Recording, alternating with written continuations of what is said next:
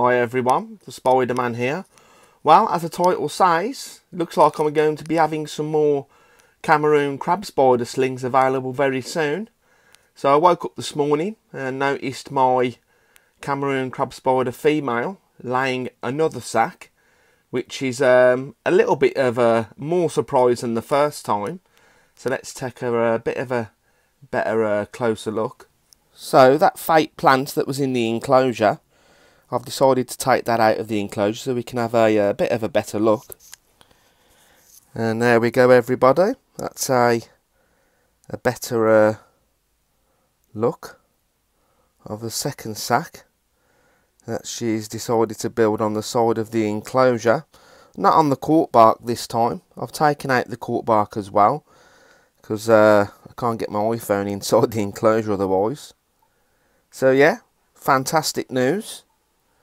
And I've still got some crab spider slings available. I've only got 9 left. I don't know if I'm going to keep them 9. I was going to keep them until I seen this, but I might sell them. But I'm still only doing them for £1 each. But yeah, as you can see, the sack is not as big as the first one. But yeah, she's a big girl. Probably stretches out around about the 4-inch mark. So I'll put the fake plant back, and I'll put the cork bark back, and let's do a little update on my wolf spider that's got a sack as well. So everyone, there she is. There's my Miami wolf spider that laid a sack around about 3 weeks ago now, and as you can see, she's doing perfectly fine. And the egg sac is fairly big. It's a little bit bigger than her abdomen. If you've been watching my channel for a while, you do know that I actually had another wolf spider that laid a sack, but I decided to put it into a bigger enclosure, and I forgot that the ventilation holes were fairly big, and all the slings escaped. So this is why I've kept it in its original enclosure that I bought it from when I went to the British Tarantula show back in May. The ventilation holes are very, very small in this enclosure, so that's why I haven't decided to move her into a bigger enclosure just yet. And there's been a little bit of mould in the enclosure, so that's why I've taken out some of the substrate. I didn't really want to disturb her too much, so I've kept her in this original enclosure.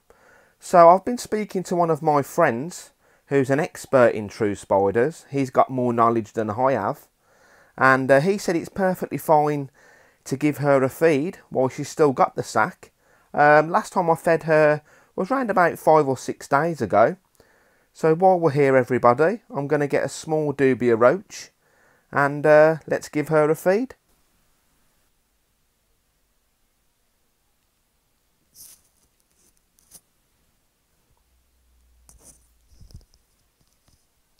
There we go everybody. As you can see, she's still very, very hungry. So I like to keep feeding her while she's got the sack. And you can see the abdomen. It's a little bit smaller than the sack.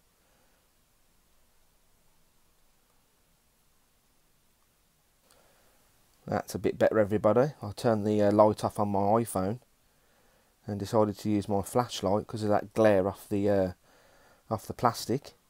And you can see, there you go, she goes straight for the head.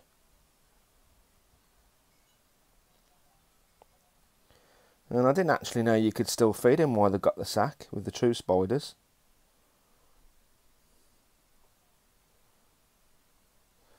So yeah, she's tucking into that absolutely perfectly fine. And when this sack decides to hatch, I'll definitely do a video for you guys. As I said before, probably in the next week to 10 days. Hopefully this sack will hatch. So I'm going to leave her alone now to enjoy her meal. And I hope you enjoyed this video. And thanks for watching everyone.